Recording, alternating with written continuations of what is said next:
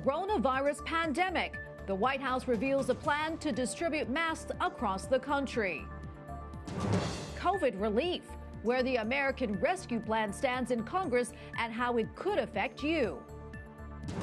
Caring for others, how a program in Hungary is helping persecuted Christians and offering humanitarian assistance. And stamp of approval. Check out the new pictures featured on the postage unveiled by the Vatican.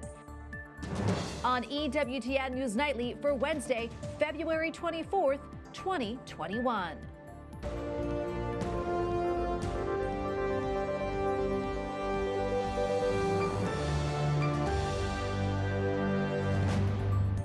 Thank you so much for being with us tonight. I'm Tracy Sable. The White House announces a plan to send millions of free masks to people who can't afford them and rely less on other countries for essential items. Advisors also say they are getting ready to ship millions of doses of a new vaccine. However, a moral dilemma over the shots could raise concerns for pro-lifers. White House correspondent Owen Jensen reports. Owen?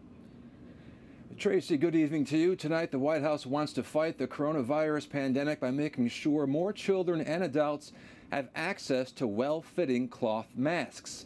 This as another vaccine moves a step closer to approval. President Biden is clear. We are at war with this virus. The COVID-19 response team, with equity in mind, announces free masks on the way. More than 25 million going to low-income, vulnerable Americans who've taken the brunt of the coronavirus. Any American who needs a mask will be able to walk into these health centers or food pantries and pick up high-quality, American-made masks. Meanwhile, the new Johnson & Johnson vaccine, closer to emergency use authorization. If an EUA is issued, we anticipate allocating 3 to 4 million doses of Johnson & Johnson vaccine next week. The vaccine, regulators say, provides strong protection against severe COVID-19. But pro-life groups warn it's made from an abortion-derived cell line. U.S. Catholic bishops say morally compromised vaccines should be avoided if there are alternatives available, adding, we should be on guard so that the new COVID-19 vaccines do not desensitize us or weaken our determination to oppose the evil of abortion itself. Meanwhile, supply chains and national security. President Joe Biden met with lawmakers today before signing an executive order aimed at reviewing the U.S. supply chain. At a news briefing, the president's economic team warning, America should never face shortages of critical products in times of crisis. Our supply chain should not be vulnerable to manipulation by competitor nations. Also tonight, after using their initial allotment, both CVS and Walgreens have received more vaccine doses, and starting tomorrow, they'll put more shots in more arms across more states. At the White House, Owen Jensen, EWTN News Nightly. On Capitol Hill, Democrats in the House are on track to pass their COVID relief bill on Friday. House Majority Leader Steny Hoyer says he is confident that he can hold his caucus together, but Republicans are firing back. Capitol Hill correspondent Eric Rosales reports. Eric?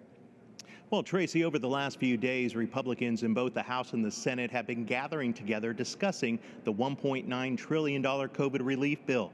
Now, Republicans say if passed, according to the Congressional Budget Office, 1.4 million jobs could be lost. That's because of the $15 minimum wage increase that would go into effect across the country. Democrats remain committed to working with our colleagues from the other side of the aisle to improve the bill.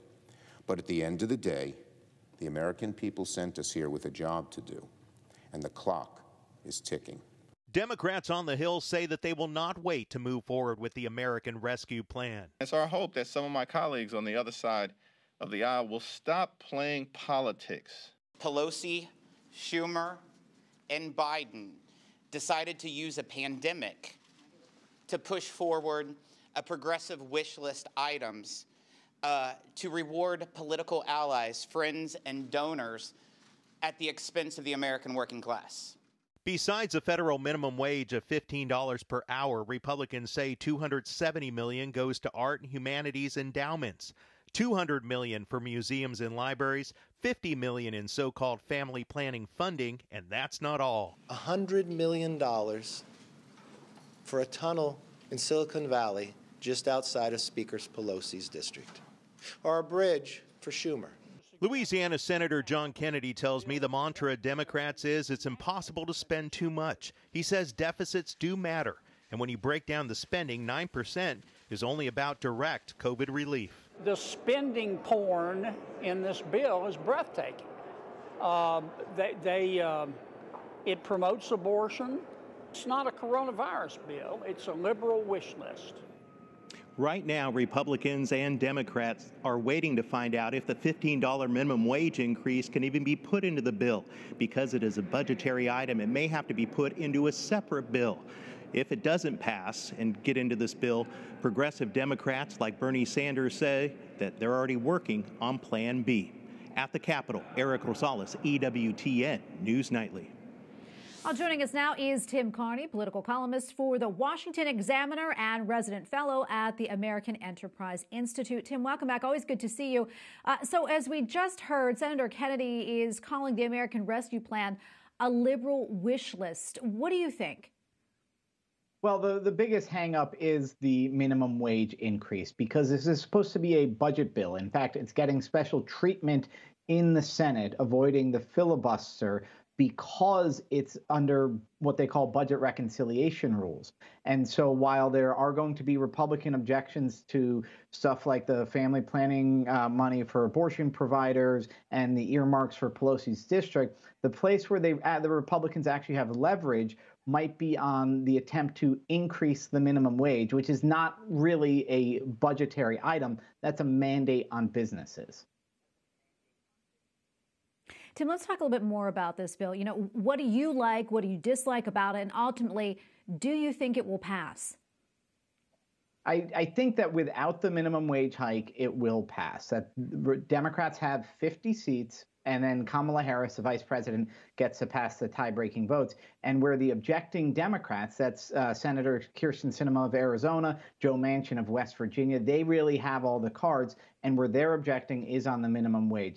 They don't really have any objections to the earmarks or to the family planning money. So I think by pulling the minimum wage, they'll get it across. I think a $1,400 check to Americans is a fine thing. What I would have liked to see, though, is more money to prop up the businesses that are being shut down by government. Your local pub, your local coffee shop, your local small bookstore that can't be open if your county or city is forcing them to shut down. The money last year was sent through stuff like the Paycheck Protection Program to keep them open. There's not really enough parallel to that in this bill. All right, I want to switch gears just a little bit here. Two hearings that were scheduled to vote on Neera Tanden's nomination to be the director of the Office of Management and Budget were unexpectedly postponed today. I want to get your thoughts on that and what you think it means for her nomination. Her nomination's in huge trouble. I mean, what's happening is that, again, you've got Joe Manchin opposing it. You've got Kyrsten Sinema on one of the committees who has authority over this. She might oppose it. And the sort of moderate Republicans that Democrats were hoping to get, none of them are on board. And so to some extent, there's an interesting politics that goes on here. She might have been always sort of a sacrificial lamb. The Democrats are getting a lot of fun out of saying Republicans are opposing her because she's a woman of color. That is the main line. Now, the Republicans' objections to her are on many scores, whether or not she's qualified. Her history of attacking people on Twitter is front and center in all of this. And so it seems to me that it's possible Joe Biden knew she had a good chance of getting defeated, but still wanted the fight, in part because it provides cover for Xavier Becerra. He's also going through as a nominee to be the Secretary of Health and Human Services. He has a long record of oppressing pro-lifers in one way or another. And now all the media attention and Republican attention is fired on Neera Tanden. That could help Becerra avoid some of that fire. Okay, Tim, we're going to leave it right there. Thank you so much for your analysis. We always appreciate it. Tim Carney, political columnist for the Washington Examiner and resident fellow at the American Enterprise Institute. Thanks again. Thank you. Pope Francis has a new doctor after the loss of his previous one last month due to COVID-19 complications. Dr. Roberto Bernabe is a professor at a Catholic university in Rome and is a specialist in aging. This appointment comes after the Holy Father has experienced a number of back pain episodes due to sciatica. The Hungarian government is pledging to help persecuted Christians around the world. Hungary Helps is a nonprofit organization run by the Hungarian government. For the past 5 years, it has provided help in Africa and the Middle East. Last November, the country lit popular monuments in red to raise awareness of the millions of Christians persecuted each year. Joining us now from Budapest is Tristan Azbej, State Secretary for the Aid of Persecuted Christians and the Hungary Helps program. Tristan, welcome. Thank you so much for joining us today. Tell us, how is your organization helping persecuted Christians around the world and especially in the Middle East? Thank you for having me and inviting me. The Hungary Helps program is Hungary's humanitarian aid program. It has started in 2017. Hungary is an emerging donor country when it comes to humanitarian assistance. And there is one very unique feature about our national humanitarian assistance program is that we have set one of our major priorities to support persecuted Christian communities and other persecuted religious minorities all around the world with humanitarian assistance. We focus on persecuted Christians, but not exclusively. We are providing aid to these religious groups. What has been the reaction to the Hungarian government's focus on persecuted Christians? Hungary is setting one of its humanitarian programs geared towards supporting persecuted Christians has a message. Of course, there are critiques of our program. Some people misunderstand it or deliberately misunderstand it as a program that only supports Christians, which is not true. Even if we work with Christian groups and churches like what we do in the Middle East at several instances and locations, whenever we support a Christian institution, it has to benefit all the other people from different faith groups and communities. This is how we enable the Christian communities to extend a helping hand to their compatriots belonging to other faith groups or even to the majority groups. This is how we promote peaceful coexistence through our support. And of course, there are the anti-Christian, usually political movements who would like to deny the fact that Christianity is a persecuted religious group. They would like to portray Christianity and Christians as an aggressive group that is discriminating against other people. Into their false anti-Christian narrative, the truth will not fit, and the truth is that Christians are persecuted in many places in the world, and they deserve assistance and all the support that we can give them from the West. And quickly, before I let you go, how do you think the Holy Father's trip to Iraq will help persecuted Christians in that region? I think that it will be a visit of historical importance. Whenever I visit the persecuted Christians of Iraq, they told me that they have suffered tremendous losses. They have suffered a genocide. They have lost their loved ones and their homes. But what is the greatest grief in the situation is that they have felt abandoned. They have felt that the so-called Christian West didn't come to their assistance. Well, Tristan, thank you so much for your time today and for what you do. We appreciate it. Tristan Azbej, State Secretary for the Aid of Persecuted Christians and the Hungary Helps program. Thank you again. Thank you very much. Coming up, school controversy, how political opinions could creep into education and change the message delivered to students.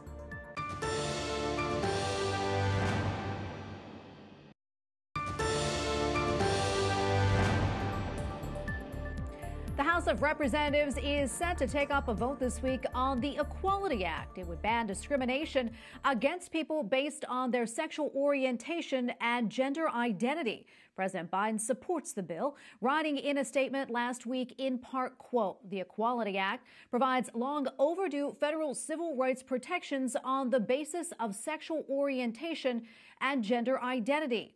locking in critical safeguards in our housing, education, public services, and lending systems, and codifying the courage and resilience of the LGBTQ+ movement into enduring law.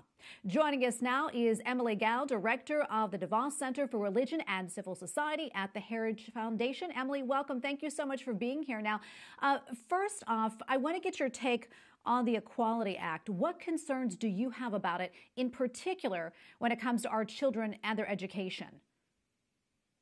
Well, thank you so much. Some of our concerns about children revolve around the politicization of education. One of the main things that we are hearing from parents around the country is that they don't want their children to be taught this destructive gender ideology. But that is exactly what the Equality Act could lead to in all 50 states.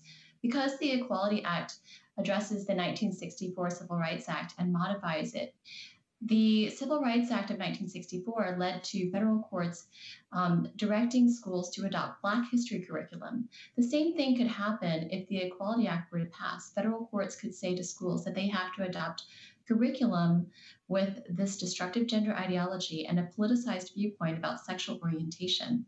And that would be very dangerous for children across the country. Well, I know the Heritage Foundation is part of an initiative called The Promise to America's Children. Tell us more about that and its purpose.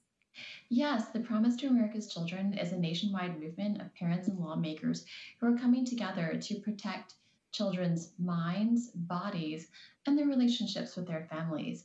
The Promise lays out 10 principles of how children can be protected from the sexualization that we see in our culture, but also the sexualization that we see coming from laws and policies like the Equality Act. And it has received tremendous support from parents across the country. Lawmakers are endorsing it, and lawmakers are also introducing good bills to protect children. And that's one of the things that the Promise highlights. I know the group mentions on the website that school curriculum is filled with graphic information about things like abortion, sex, and gender identity.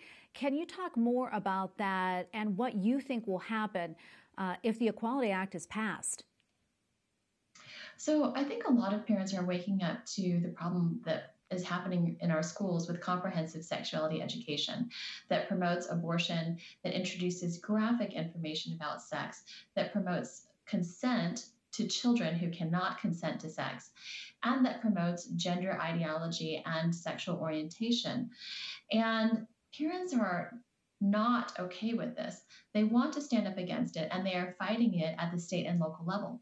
But as I said, the Federal Equality Act could override all of those efforts. And that's why parents are joining on to the Promise. And Emilie, we have about a minute left, but quickly, tell us what Promise to America's Children, is doing really to protect children and what we as parents can do as well. So the Promise is uniting parents and lawmakers. We're providing information to parents about how they can fight back at every level, whether it's the local school board, or it's the state legislature, or it's Congress.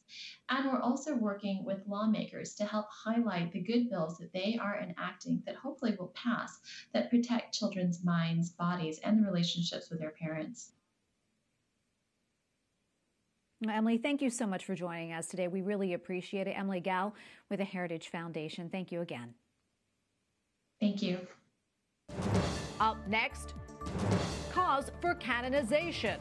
The push to get the Vatican to recognize the first African-American priest. And postage pictures. The Holy See unveils a new look for its stamps.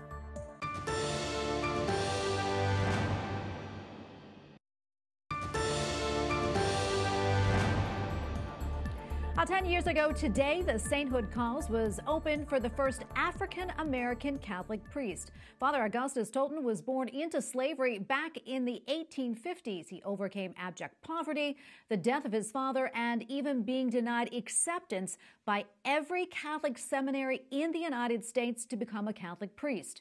In 2019, Father Tolton was declared venerable by Pope Francis. And joining us now is Deacon Harold Burke-Sivers, co-host of EWTN's God's Blueprint for a Happy Life and author of Father Augustus Tolton, the Slave Who Became the First African-American Priest, a book published by EWTN. Deacon Harold, great to see you. Thank you so much for coming on. Can you update us on where the canonization process for Father Tolton stands right now? Yeah, as far as the process, it's actually moving pretty quickly for sainthood causes. He is now venerable, Augustus Tolton, and so he just needs a miracle to become blessed and then a second miracle to become a saint. So it's moving along quite nicely. That is wonderful. Tell us a little bit more about him and what inspired you to write the book, and also, did it impact your faith? Yeah, absolutely. When I was in 7th grade, that's when confirmations were held in the Archdiocese of Newark, where I grew up. And I went to the library to find a saint that looked like me.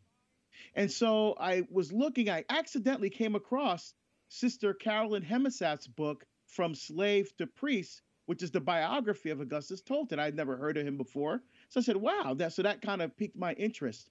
And so when Ignatius Press bought the rights to Sister Hemisath's book and republished it in 2005, they asked me to write the new foreword to the book and also to help publicize it. So about Augustus Tolton, which I was more than happy to do. It reacquainted me with this amazing saint and really inspired me to write the book, which is lessons we can learn from his life that we can apply to our everyday lived experience today.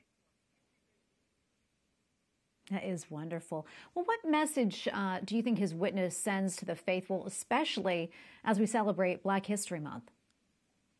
Well, what's interesting is sometimes you hear people say, well, why do you belong to the white church? That the Catholic Church is the white church. But see, what's striking to me about Father Augustus Tolton is why he stayed in the Catholic Church. He put up with incredible prejudice and racial animosity, and yet he stayed. Why? In the face of such bigotry and hatred, he recognized that what the church teaches as the spotless bride of Christ is true and good and beautiful, despite the people in the church who are all in need of God's mercy, who are sinners, and who don't live up to the creed and to the tenets that they actually profess about the faith. And in that way, to me, he's an inspiration. Absolutely. Deacon Harold, one last question. Tell us about your new show. I want to hear all about it. Yeah, so Father Brian Mullady and I have teamed up once again. This is our 5th series together for EWTN, and it's called God's Blueprint for a Happy Life. And we basically go through the 10 Commandments, and we explore those 10 Commandments and break them open now for a new era, for our day today, and mine the riches of God's articulation of the natural law to see how we can apply that to our life today, especially given everything that's happening in the culture, and how we can work against that by cooperating with the grace of the sacraments and the natural moral law in the 10 Commandments. That is wonderful. Perfect timing for it, too. Well, Deacon Harold, thank you so much for coming on. It was great talking to you. We appreciate it. Always great to be with you. Thank you for having me. And finally tonight, the Vatican has released this year's postage stamp designs. One of the stamps was designed for Easter, featuring a painting of the risen Lord who appeared to the 12 apostles to calm their fears. Another one celebrates the year of St. Joseph, and another stamp remembers the Holy Father's trip to Abu Dhabi. We thank you for watching tonight. For the entire EWTN News Nightly team, I'm Tracy Sable. Good night and God bless.